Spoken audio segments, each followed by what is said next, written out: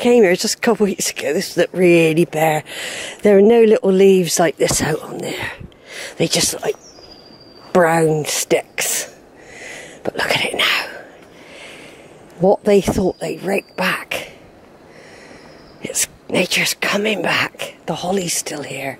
Even though they plucked and pruned at it, it's repairing itself. The ivy coming up. Everything's looking bright. Look at all these lovely buds. They'll have to cut it all again. They cut all this down off these, and they're growing back. They've got the work cut out. I tell you, they thought we had it all scrugged back, you know, where look, it's all grown over the top, what they cut.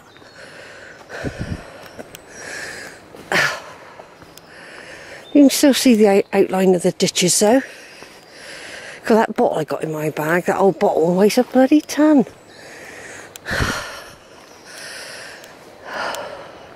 Yeah, this is all part of the hill. All these humps and bumps are all the hill fort. You can still see it. Obviously you can see it better when they've cut back, but it's all growing again. All this, you could see the stones not long ago. Everything's green again, look. Hello, plant. Look, they never got you. All growing, all this bank here. It's all been cut and trimmed.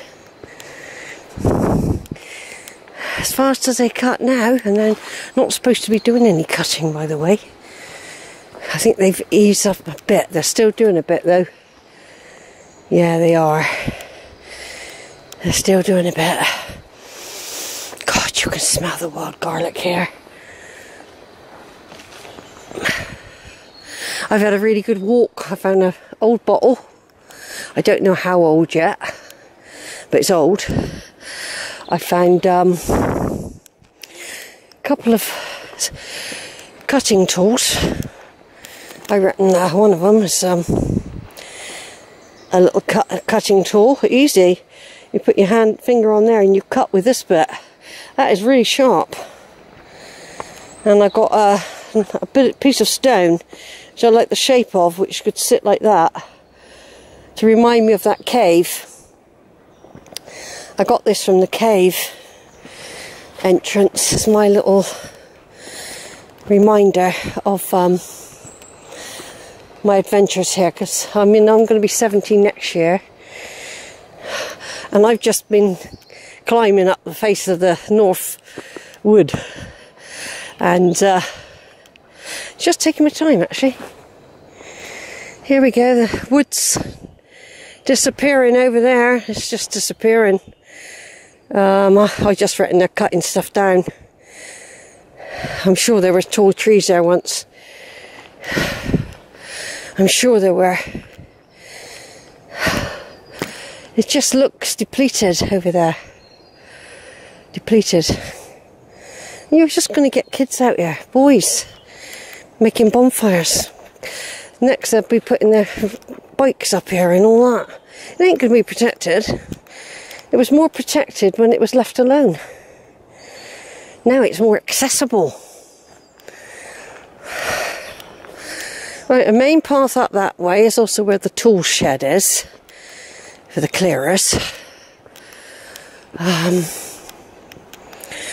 just going to have a gentle walk back this way.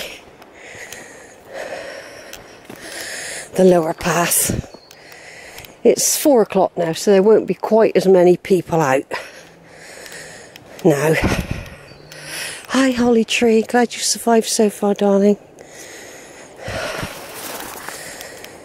Like I said, it's the main path up there, and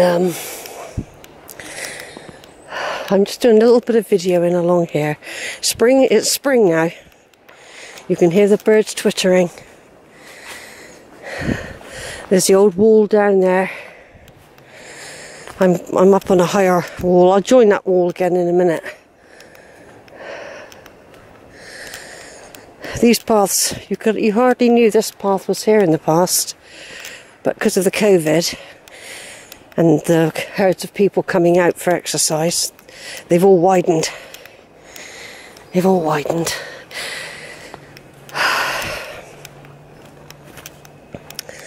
I'm having cod steaks in parsley sauce with jacket potato tonight. And peas. I'm having some petit pois.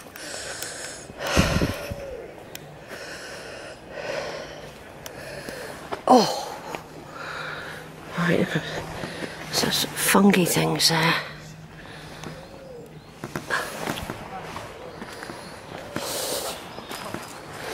There's a concrete path over there.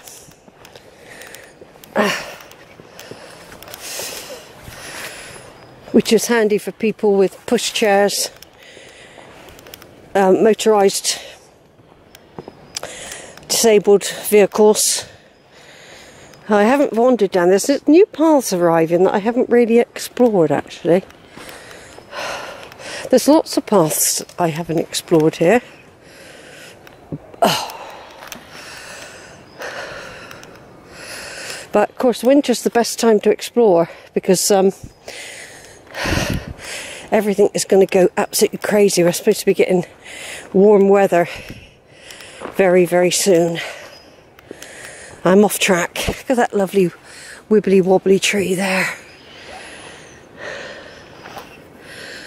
Yeah, I haven't videoed this for ages.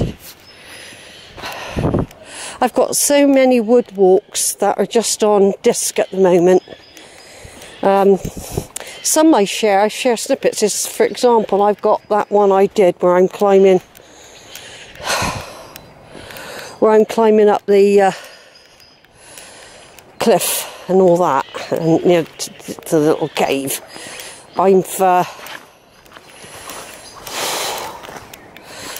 I'll probably get that one done because that's discovery, new stuff. Now if I'd followed on down through there, I think I would have come to the path further down, but I'm following on this one at the moment. Might take me back to the concrete path. I do tend to forget sometimes where I am in the wood, believe it or not. Oh, I can see the wall now. I'll be going down through Grove Park, then down past the Spar, get myself a bottle of Prosecco for dinner tonight.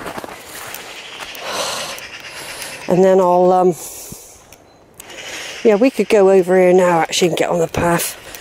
And then I'll walk back up along the promenade. I hope it doesn't pour with rain because I've got all my washing out.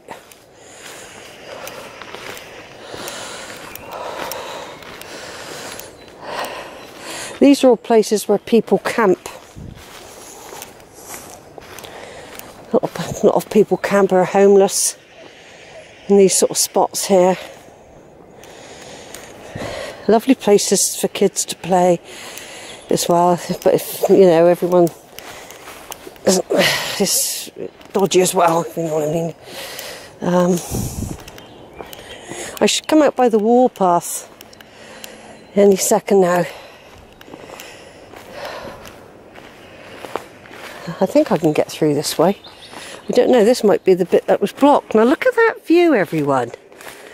That's fantastic, isn't it, of Weston? That's a really good view. It's so good, I'm going to turn off and take a picture. Right, when I do come to do the videos, put them all together, I need to join some up. Otherwise they suddenly sort of cut off because I'm taking photos.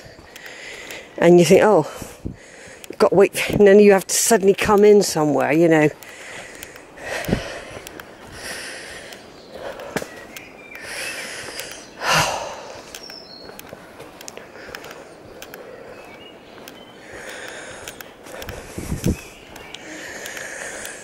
I think I cut up by this log. This is not the most direct route back, by the way. There's quicker ways, like the concrete path.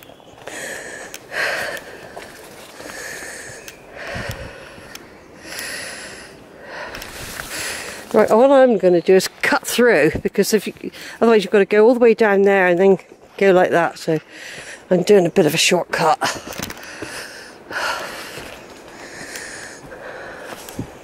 Feels like it's going to pour with rain in a minute. My poor washing, half of it will be dry.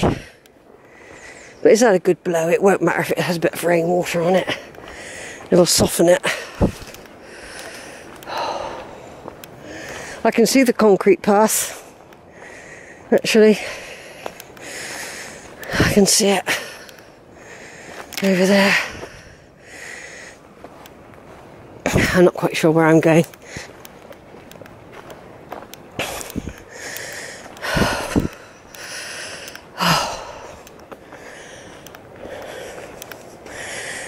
Yeah, it's over there.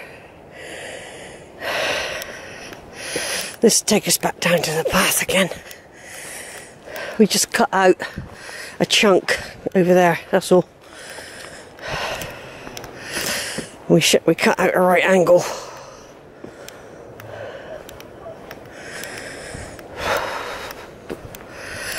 And I can see the wall again. I can see the fence again. Once we're by the fence, that means we're in the quarry area. Town Quarry, which is basically a part of the hill fort, really. Victorians used a load of the stone from the hill fort. There's another little den in there, look, if you look carefully. Someone's made a little shelter there. So you don't know who's out at night. You know, you're going to get groups of boys, more than likely, young men, that will come up here and drink and smoke and probably have a fire, barbecue. That's the way I would have come out. So I've cut a bit out. I feel quite pleased that I found a bottle and I managed to climb up the hillside to find that cave bit. So I'm quite pleased with that. I like to achieve different discoveries in the wood when I can.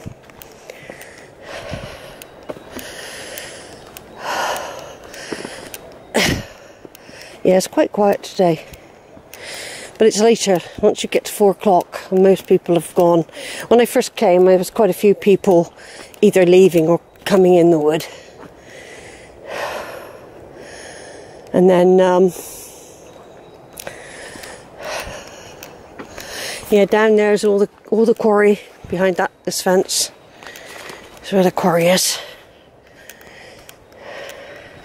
I mean, I can spend hours up here, you know. I've been out for 3 hours already, because I had to walk across town, don't forget.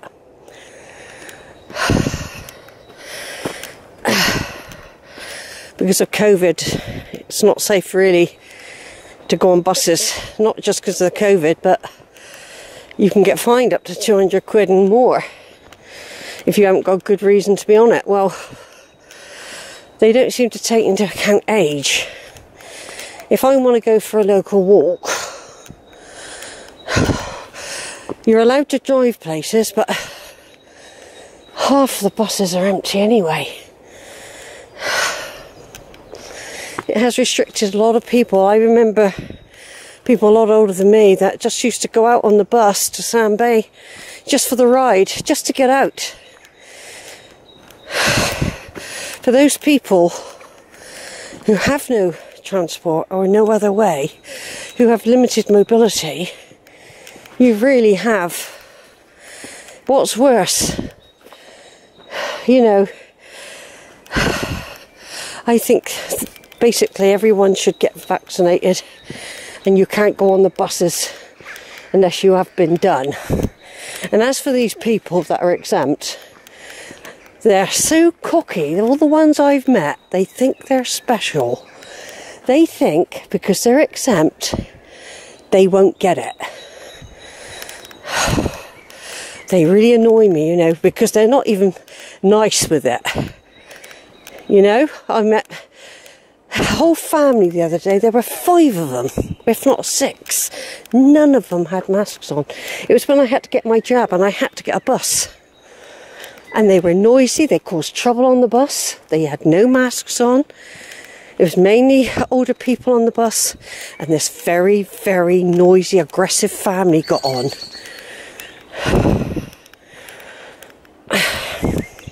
I think it should be absolutely compulsory on the buses, masks. And if you can't wear one, don't get on the bus. Sorry, you just can't come on it. Most people ain't going to kill you having a mask on for 20 minutes or 10 minutes. It does annoy me, really. There's lots of people who've got asthma. I have occasional, well, more than occasional breathing difficulties. I hate the mask, but I hate COVID more. It's very muddy here. I wasn't expecting this. I am expecting to be covered in mud though, because on occasions I had to sit down when I was climbing up the side of the hill in the mud to stop me slipping. Looks like it's going to bloody bucket down. I don't even know if I'll get home in time to save me washing. I don't know if I will. It doesn't really matter. It would have had a blow. It would have had a bit of airing. So here we are, folks. Going down towards Grove Park in a minute. Leaving the wood. I use this route to come up and go down many, many times. I've used it many, many times. Right, I'm going to turn off now and have some chocolate and a drink. Over and out.